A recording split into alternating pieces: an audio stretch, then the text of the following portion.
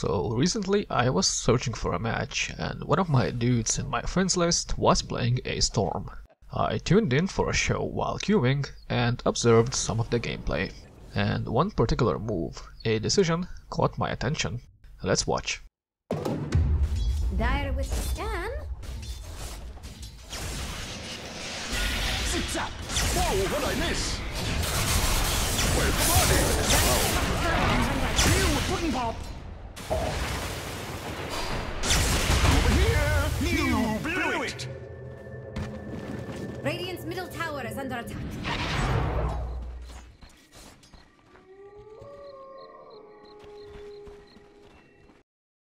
On a first quick look, you might think that this play was kind of not worth it. And you'd be right.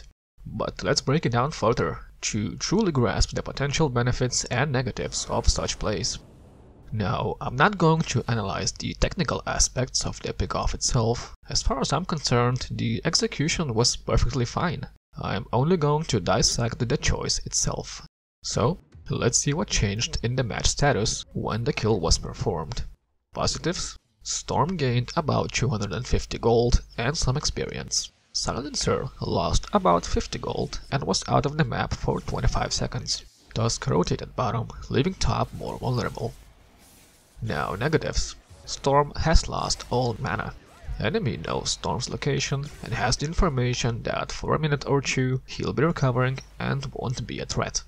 Storm's farm slows down to a halt for a minute or two. Storm would have gained the same amount of farm by killing 2 jungle camps while not showing on the map and saving mana. Enemy cores continue to farm as if nothing happened. Silencer has used his ult before, so for a few minutes he poses zero threat around the map. This kill makes no space. As we can see, the negatives far outweighed the positives, making this play a wrong one. What would be the correct play, you might ask? We have a couple options. Wait for the brood to respawn, go together to kill Spectre. Jungle around the area, waiting until Silencer goes out of the tower range to do other things. Clean kill with less mana wasted. Remain in base until either Walker or Doom shows, teleport and eliminate them. And so on and so on.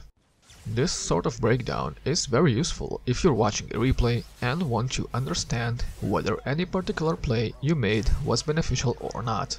Usually, you could understand right away in a live match, as I'm sure this Storm player regretted this move afterwards.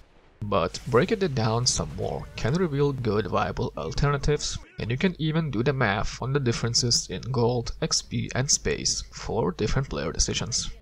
That is all. Good luck.